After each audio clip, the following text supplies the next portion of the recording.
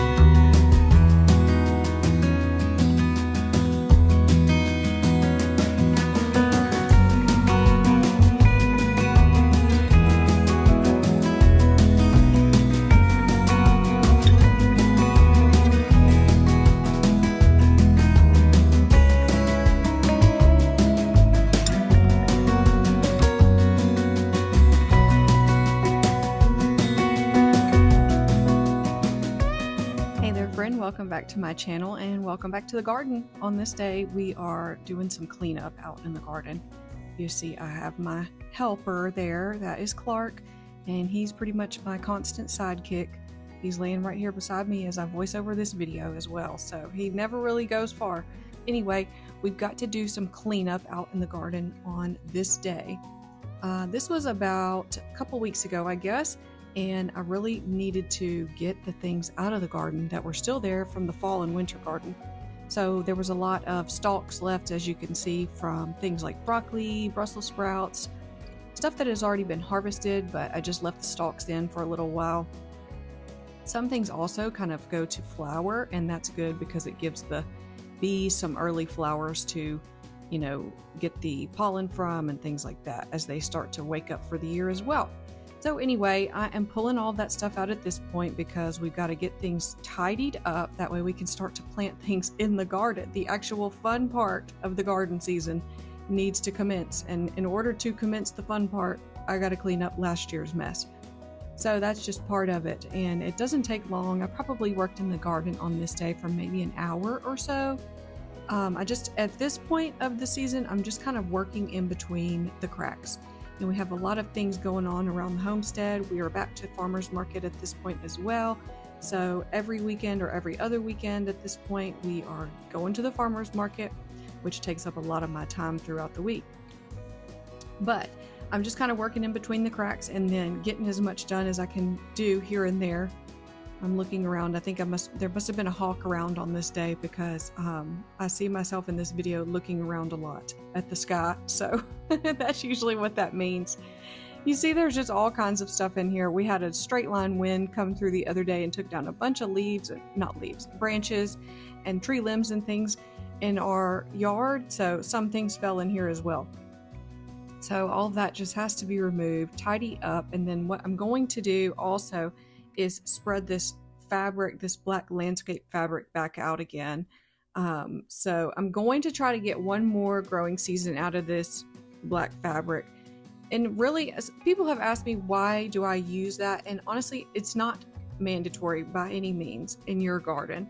In my garden, it's sort of mandatory though, because I do have so many chickens and birds and turkeys and things that try to sneak over into the garden. It serves a few purposes for that.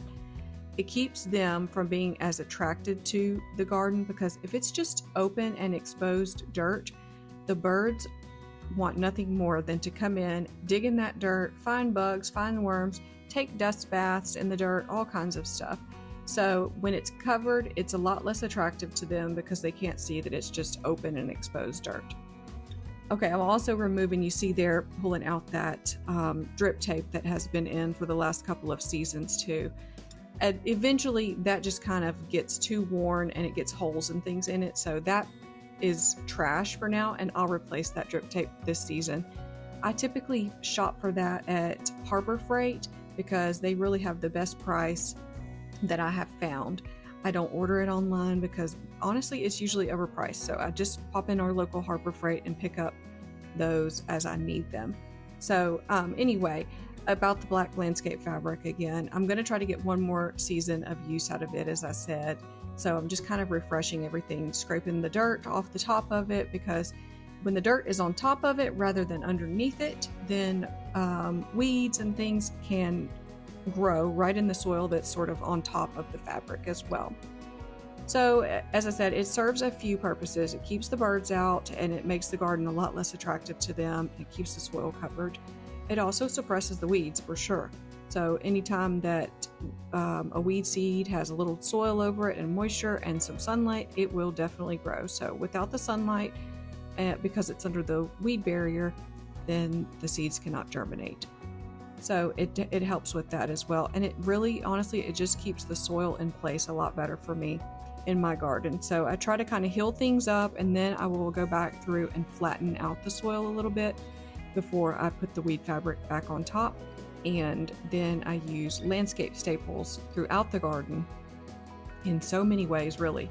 And then I secure that black fabric back down. So I'll have to get myself some more landscape staples out here shortly, and that way I can get everything secured back into place.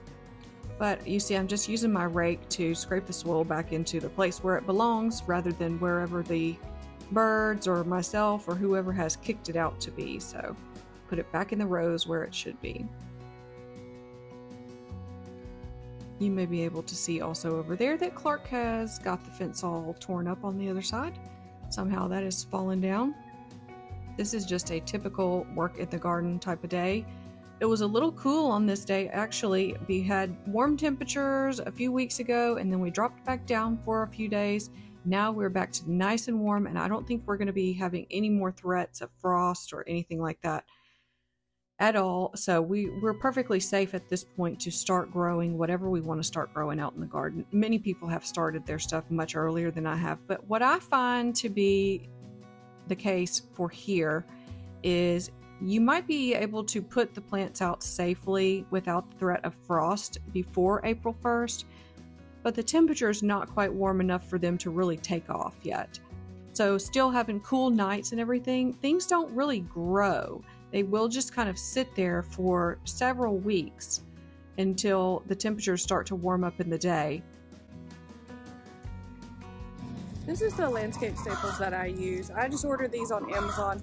Typically I buy a box like this from my local nursery, but I found them on Amazon, so I just had them shipped right to me. That way I would not be without them the next time that I needed them, which is now. Okay, these are better than the ones that I use from my local nursery. These are much thicker. These are 11 gauge. I think the ones that I use from my local nursery are like 14 or 16 gauge, so these are thicker than the other ones that I bought. I'll be sure to leave the link for those landscape staples in the description box below, because I did order those from Amazon and they are the best landscape staples that I have ever used. The other ones that I use from my local nursery, typically I get about one season out of those, and then they rust in the ground so badly that I usually just toss them. If I can reuse them, then I do, of course, but they get a lot of rust on them. But these landscape staples that I purchased from Amazon are so much thicker. They're a heavier duty gauge, and hopefully I will be able to get quite a bit more use out of them. And they were less expensive as well, so, you know, go figure. Go figure. But anyway, I just use plenty of those to secure the fabric back into place. The great thing about the spring and summer garden is that things will be so huge, and there's so much abundant growth on all the things that I'm going to be planting out into the garden this year. Green beans and tomatoes and peppers and all kinds of things. We hardly will see this fabric at all, even though it looks kind of scummy right now when it's just bare landscape fabric over the dirt. Luckily, in no time at all, once we plant the garden out, things will be this will be covered up, and we will hardly even notice that it's there. So that's a good thing, in my opinion, because while I like functionality, I also like for things to look attractive in the garden. And sometimes in the beginning of the season, when things look like this and they're very desolate and bare and cruddy looking, I guess, it's hard to feel very excited about the garden until you start seeing some fresh green growth and things really coming to life. It's a little bit difficult to get excited.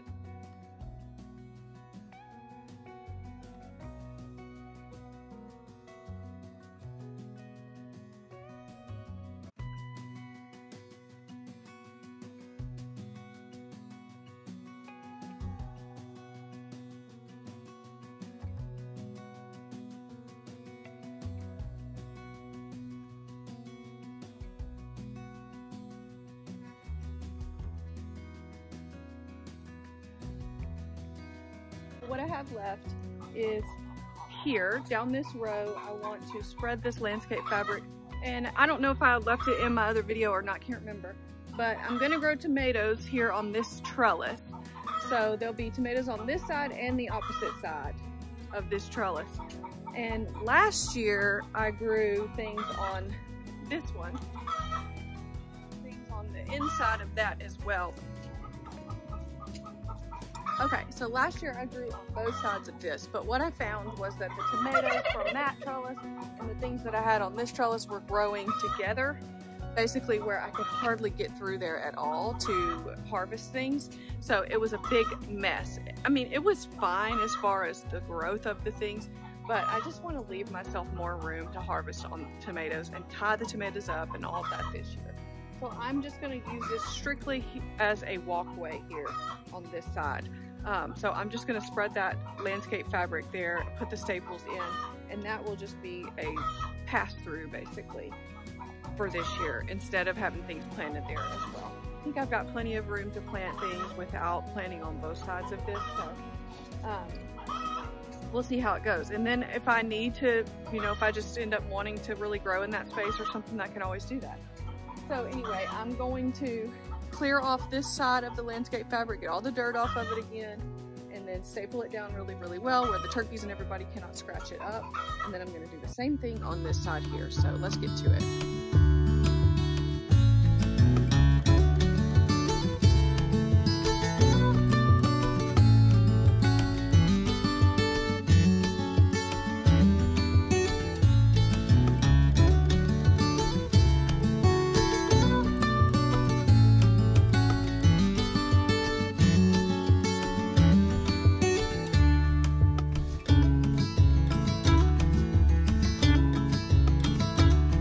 Got everything cleaned up the way that I wanted to.